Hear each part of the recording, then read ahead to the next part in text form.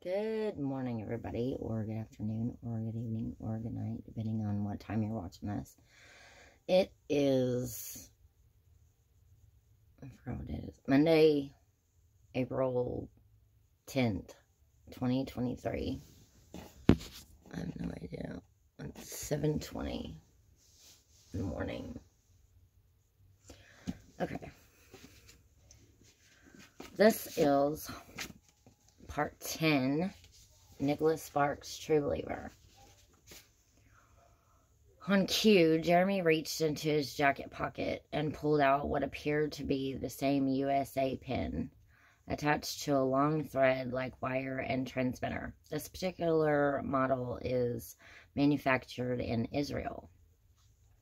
Jeremy's voice could be heard over the camera close-up of the gadget, and it's very high-end. I've heard it's used by the CIA, but of course I can't confirm that.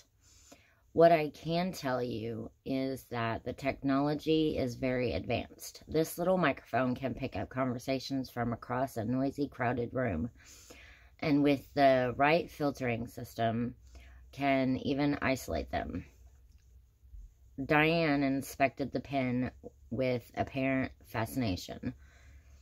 Blah. And you're certain that this was indeed a microphone and not just a pin?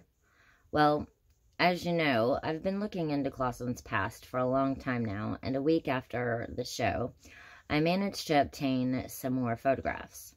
A new photograph flashed on the screen. Though a bit grainy, it was a picture of the same man who'd been wearing the USA pin. This photo was taken in Florida outside Clausen's office. As you can see, the man is heading inside. His name is Rex Moore, and he's actually an employee of Clausen's. He's worked with Clausen for 2 years.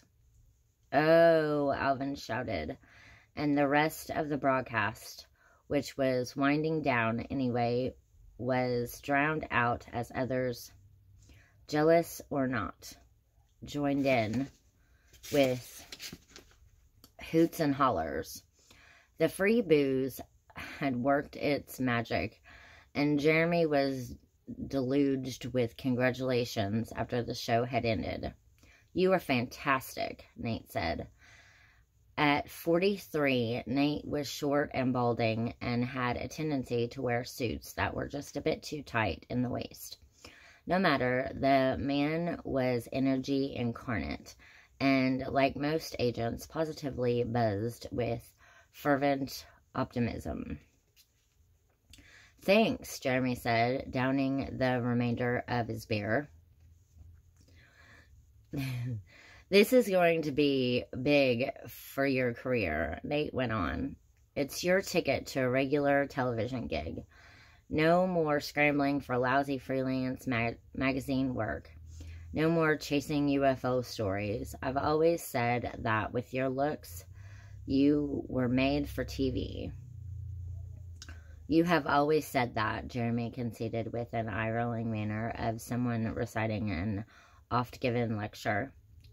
"I mean it. The producers from Primetime Live at GMA keep calling, talking about using you as a regular contributor on their shows.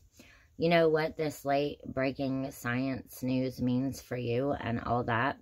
A big leap for a science reporter." "I'm a journalist," Jeremy sniffed. "Not a reporter." "Whatever," Nate said, making a motion as if brushing away a fly. "Like I've always said, your looks are made for television." That's all for Part 10, Nicholas Sparks, True Believer. Thank you for watching.